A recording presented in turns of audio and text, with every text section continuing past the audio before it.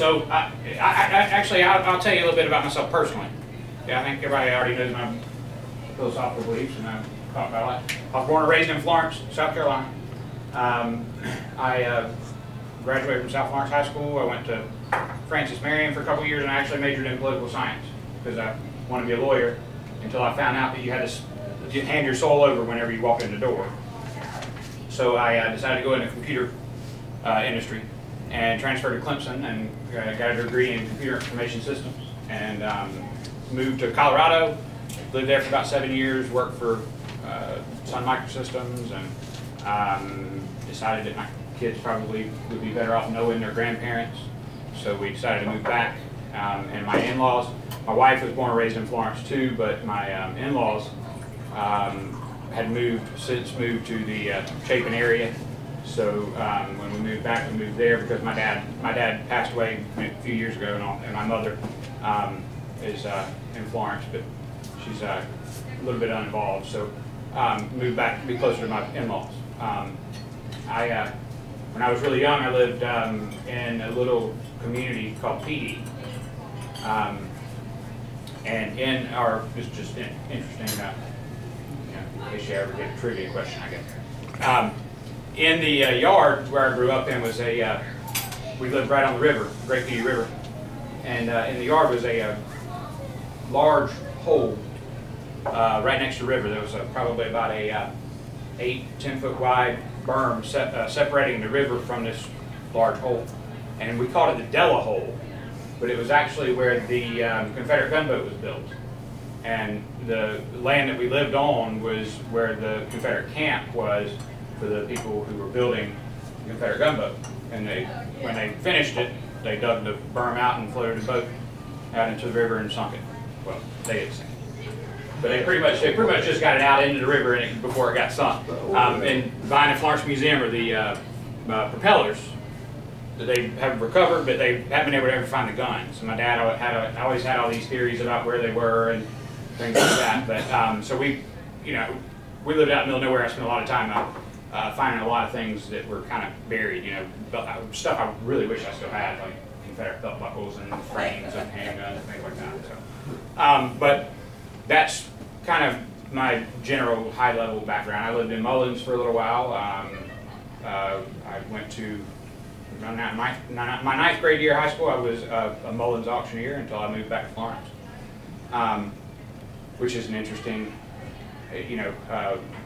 area in Marion County, so I'm familiar with a lot of that part of the state. My grandfather, my dad's father was an accountant and owned his own accounting firm in Florence, and my mother's father was CEO of Trans-South. It started out as Stevenson Finance, and later on when he retired, he sold out his major holding interest in Trans-South. So that's basically where I come from. I'm quite a bit different than the guy I'm running against because I don't come from, even though my grandfather was CEO of Trans-South and all that, he kind of made some really bad decisions, and my step-grandmother kind of went off with whatever he had acquired. So basically I don't come from any real money or privilege. I'm just an average, everyday kind of person who is pretty sick and tired of the only principle that politicians seem to hold is to get reelected. Everybody in this room should know I have no problem telling people what I think, and I won't change that. I don't need extra friends. I don't care about being popular. I care about doing what's right. And if you want to hear me tell you what you want to hear, you're out of luck unless what you want to hear is the right thing, or what I believe is the right thing. And I have no problem doing that, and being in office, getting in office ain't going to change that. As a matter of fact, it probably will make it a little bit worse. Because I think it is even more imperative if you were in office to stand for principle. That, in my opinion, is what causes everyone to go the wrong way. Is they get in office, and David and I are talking about, you get in these meetings, and you're in this echo chamber of people who spend all their time with their hands out wanting something from government. I don't have a problem telling somebody to shut up. You know, whether it's lobbyists or the South Carolina Association of Counties or whoever it may be. I don't believe in this whole idea that certain people should be treated just with a basic concept of respect. Respect is earned, and if you are a disrespectable person, you don't get respect from it.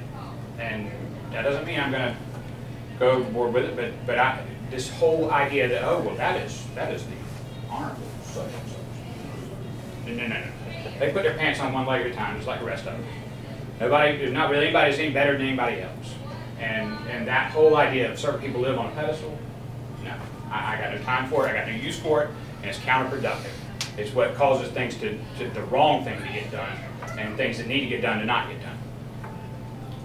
Everybody seems to be too afraid of what may happen or what people are going to think. I can't control what people think, so the best thing I can do is what I think is right. And you're going to think what you want to think anyway. So that's just the way I'll go into my political philosophy again if you want, but I think everybody kind of understands. Any questions? I appreciate knowing your background because I think that's fair. I too am from Florence, so there must be something over in the PD that we bring to the Midlands that they need. No, honestly, I think what it is the PD is such a crap hole that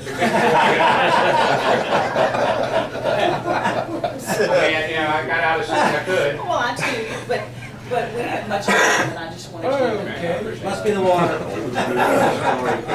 Let's give Cory a hand, folks.